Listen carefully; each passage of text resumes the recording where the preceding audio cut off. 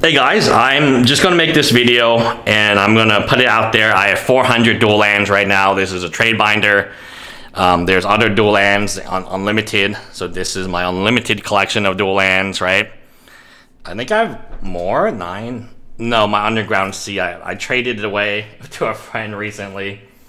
But yeah, dual lands. I consider the Wheel of Fortune the wheel, if you will. This little wheel here is what I would consider the 11th dual land.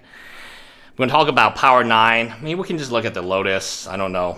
You guys want to look at Volcanic, Trop, Scrub, this. This is just how many I could fill up. Let's take a look at the Lotus, because I think that's a cool land to look at. And it's surrounded by soul rings, so that's kind of cool. Let me go ahead and just say this. Sealed Magic product, in my personal opinion, is especially modern product. I don't really know that much about vintage because I don't have that much vintage. I have some older stuff, mostly Homeland booster boxes when I was buying Homeland for Narwhals. Oh, geez.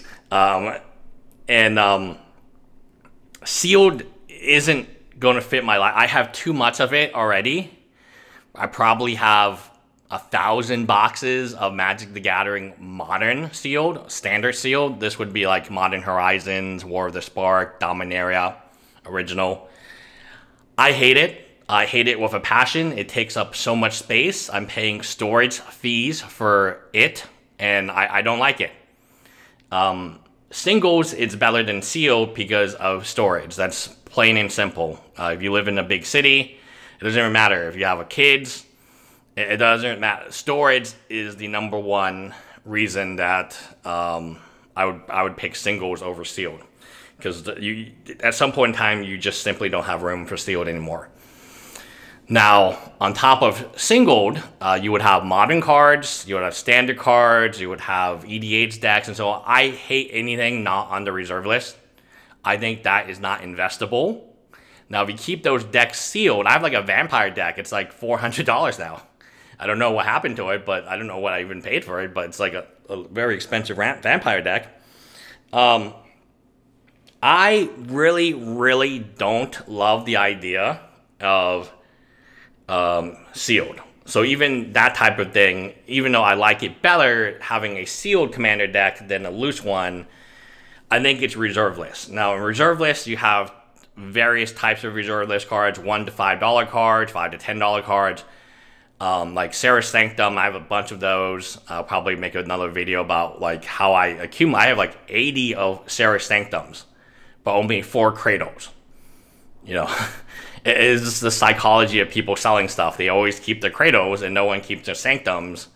And now, you know, the Sanctums they're not a bad card. They're definitely a top end card. But even beyond me just discussing about this, it's the dual lands. It's always been the dual lands. We'll take a look at the dual lands. Would make sense, right? Okay. It's always been these guys. Now, alpha, beta, you know, I still can't tell the difference. You know, and what I mean I can't tell the difference is I can't tell the difference between a fake alpha and a real alpha outside of cards that have different text, different bubbles, different what's it called, dot patterns and so on. Yeah, I get that. I'm not an idiot, right? I get that. But I really am under the belief that if you had a professional cutting machine, you could take beta cards and just cut them into alpha with the pressure.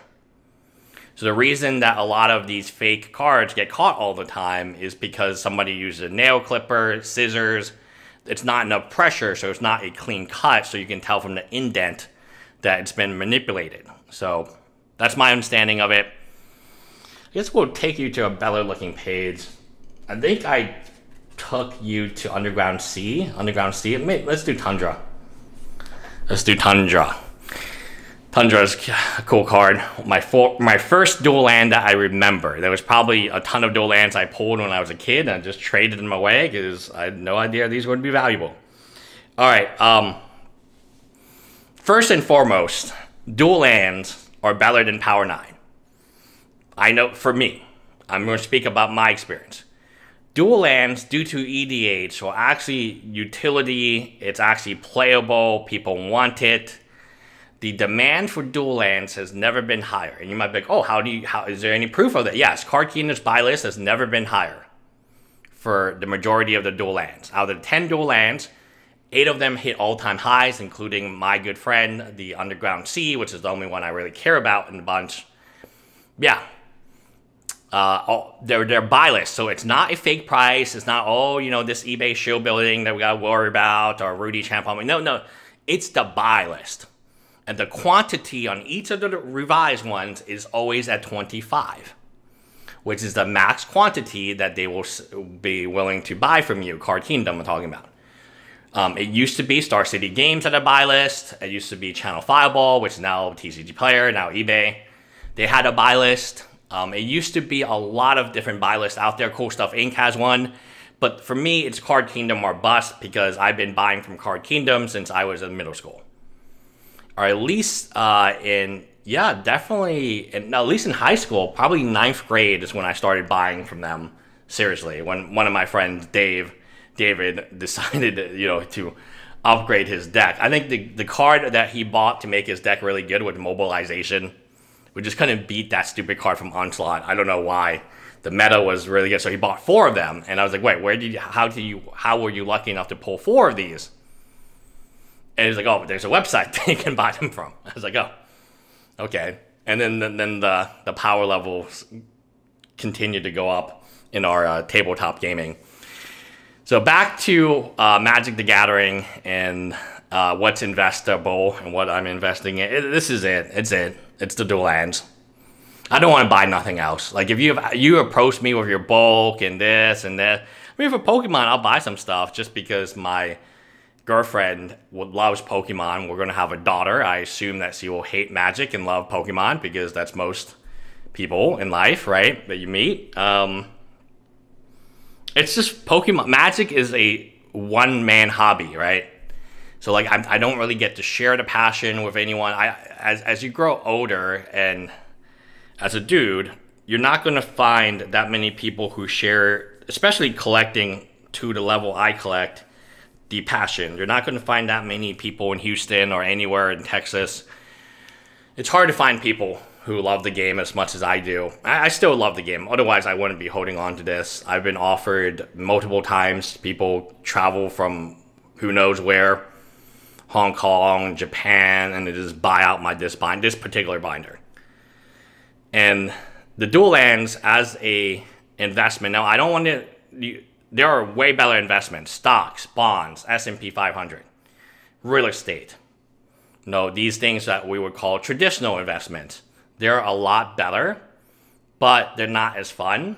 And honest to God, you might diversify. My S&P 500 has taken a massive hit. I basically bought at the top and been slaughtered on the way down. Stocks have not been doing good under Joe Biden recently. Joe Biden's economy and, war in the Middle East, potential war in the Middle East, and so on. But the one thing that has gone up, crypto has also gone down a ton. Real estate is a little sketch right now. So, like, if you put money in something, this diversification has actually kind of helped me realize that this wasn't such a bad investment.